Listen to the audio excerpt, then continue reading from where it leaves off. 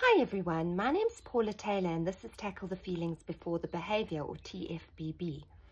And today, after a lot of political unrest around our parts here in South Africa and KwaZulu-Natal at the moment, I started to think about ethics. Ethics in relation to politics, ethics in relation to boundaries, ethics in relation to getting to know yourself and your confidence and your self-esteem and healing shame and disgust and things like that.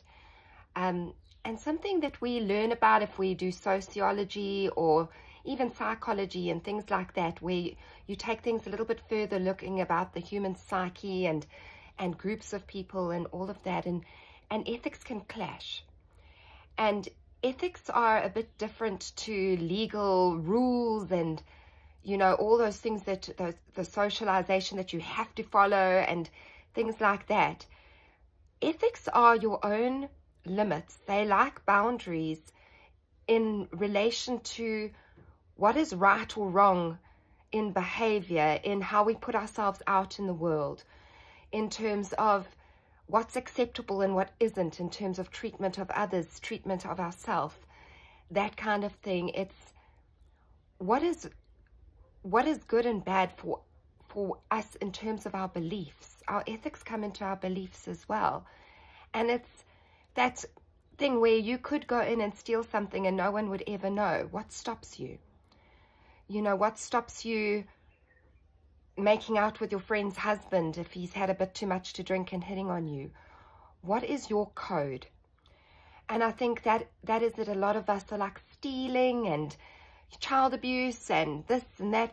But when we get specific in that and we put in front of a moral dilemma, you know, where it's not as cut and dry.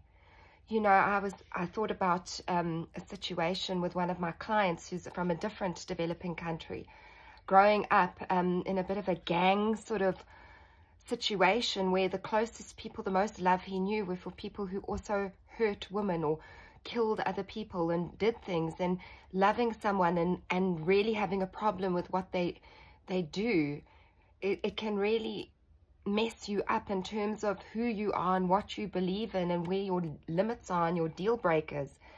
And I think it's worth knowing, because at the end of the day, we need to be strong in what we believe in above all else. We need to carry our code of ethics higher than what's acceptable in the group around us or what's the law says in terms of, you know, if stealing, so I can't steal. It needs to be greater than that. It needs to be something that keeps you in check. It's your conscience. And there are a lot of people who have a lot of trauma which prevents them from feeling a conscience, from feeling empathy and things like that. And I think that is what we are in this world in amongst. And if we just follow the sheep, follow the masses, just believe what people tell us at face value, and we don't look at congruency, if actions line up with words and things like that, and we look at what is acceptable, what is this disrespect, how do we want to live our lives, I think our ethics really need to come into play, just like our boundaries, in terms of deal breakers or things that we hold important when valuing how close or how important something or someone is in our lives. Just food for thought. I hope that's been provokingly helpful. Have a great day. Bye.